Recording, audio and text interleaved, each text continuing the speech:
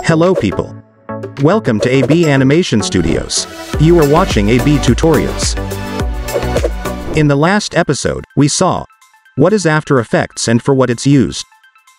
Today we are going to open and see the detailed view of options and tools available in After Effects. In case if you have missed to watch our last episode and don't have much knowledge in After Effects, please check the link in the description or in I button to watch the video. I don't want to waste your time by talking too much. Come, let's start learning.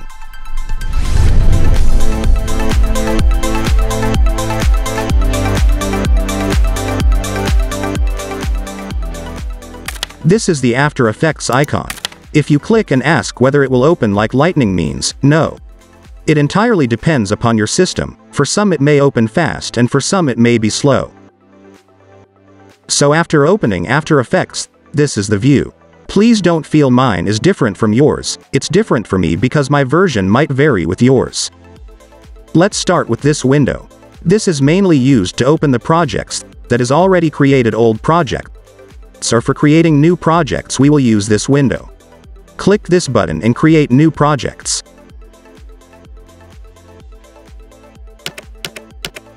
This is After Effects interface.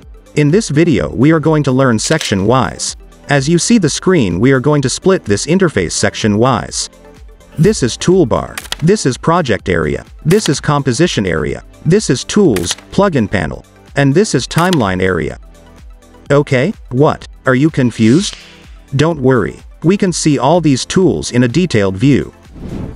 Toolbar. As you all know, the tools which we use while working in our projects is available here. Come, let's see each tool separately in detail. First is Home button.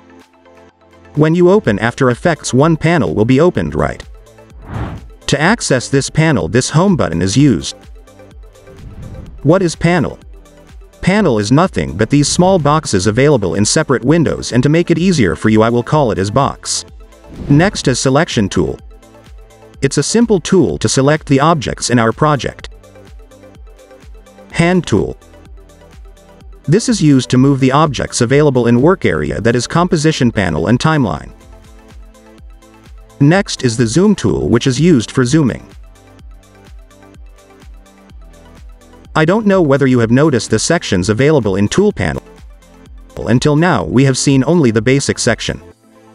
Now we are going to see 3D related. Yes, in After Effects you can also create 3D, and we can see about it in detail in the upcoming episodes. Next is Orbit Around Cursor tool. Don't think what name is this, as they have named it for easy understanding.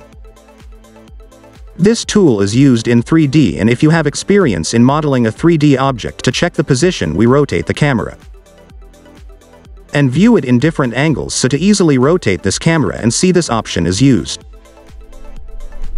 Before we have to add a camera. After that only we can rotate the 3D objects. But now you can rotate using this tool with the default camera, and that will be very useful. An extra cool feature available in this tool is it takes the cursor point as center and moves.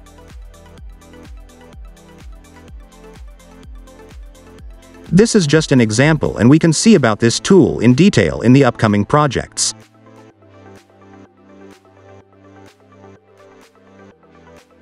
If you long press this tool, you can see two extra options popping out. And this is available for some particular tools where you can long press and access it. We can learn about these extra tools in detail while working in future. Next is Move tool. It's used to rotate and move the objects in 3D space. Dolly tool. It's used for zoom in and out. We can learn about these extra options in detail while working in future. Okay, now 3D section is over. Next is Rotation and Anchor tool. You may think, why again Rotation tool is available? This is for 2D and the previous one is for 3D. Now let's see what is Anchor tool and for what it's used in detail. In After Effects, for all the created objects, one center point will be available. While we use Rotate or Zoom option, object is rotated or zoomed from that particular center point. That center point is called as anchor point in After Effects. Anchor tool is used to move the anchor point like this. So as you see, your rotations will change. And in this section, shape tool is available. You would have seen this tool in Illustrator or Photoshop. You can create basic shapes using this tool. Next is pen tool. I think no intro is needed for this. Then text tool, which you would have already used. Next section is used for roto work. Roto? What is roto? In Photoshop, if we are removing the background of a person, subject, object with the help of pen tool. Roto also similar to that. Process of removing background in video is called roto. First one is brush, which is used for selecting.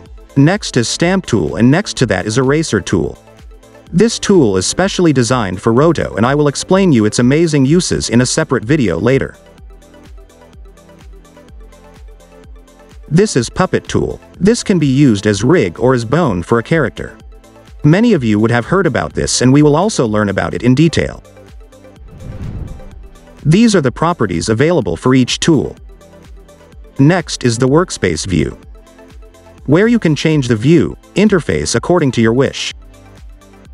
You have to build the panels. Go to Windows to Workspace and save as new workspace with a name and save it, and after that, whenever you open After Effects, you can see your customized view. This is Help, where you can search and see, but only regarding After Effects.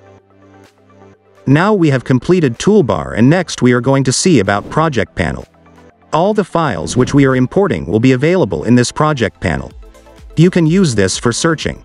If you type your file name, that particular file will be on top. This is the file which we imported now. We will learn about these below options once we start working. The next box is Effect Controls. As the name itself clarifies that it's used to control the effects for animating and changing the values. The next box is the Composition panel, that is the work area. It shows the visuals of the animations which we have created.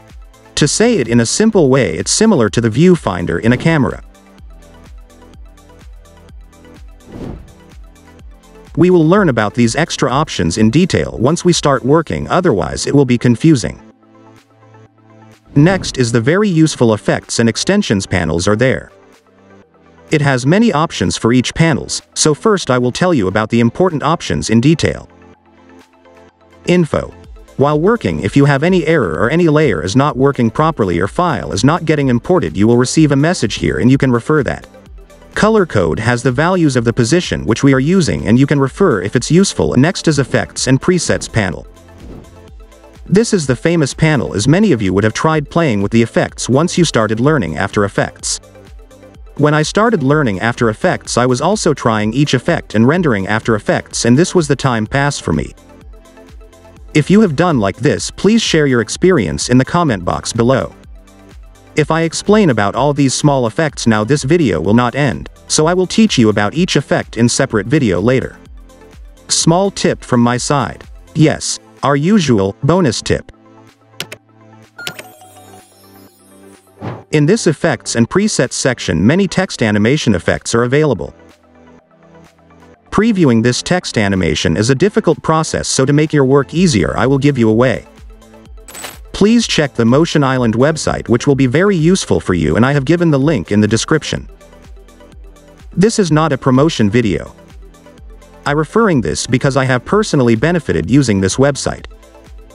For sure you should use this website. You can see all the varieties of text animations in this link and use it your projects. Don't forget to check and please support them too. Next is the Align box, which is used to align the text. Next is Character and Paragraph box, which you already know. Next is the Tracker box, which is used to track video in After Effects. Yes, we can easily track our videos in After Effects. If you are thinking what is tracking means, we can track the movement in the video. Like you may saw in some videos, text also moving with the video. We will see about this in the upcoming videos. Tracking will be very interesting. This below section is the timeline section where we spend most of our time, as all the edits which we do are available here. After Effects is layer-based. All the layers will be small bars or lines like this. We will be able to see the first layer in the first line. As you see in composition, the first bar line will be visible in front. We can see about timeline and its properties in detail while we start working in projects. Along with this, render box will be available. If you are thinking, what is render? Usually we used to save the images in Photoshop, right? That same process in After Effects. Saving the video or converting the After Effects file into video file is called as render. So people, we have successfully completed the interface. Okay, shall we start working? Don't worry, I am not going to do it like that. Still, if I continue, you will surely close the video and go. Let's wind up here. I will give one small exercise. Try installing After Effects and use it so that you may also get some idea. If you have any doubt in this intro video, please ask in the comments section. If you are new to our channel, please subscribe to join our family. Also click the bell icon so that you are notified when we upload new videos. We will catch up in the next video. Till then, it's AB signing off.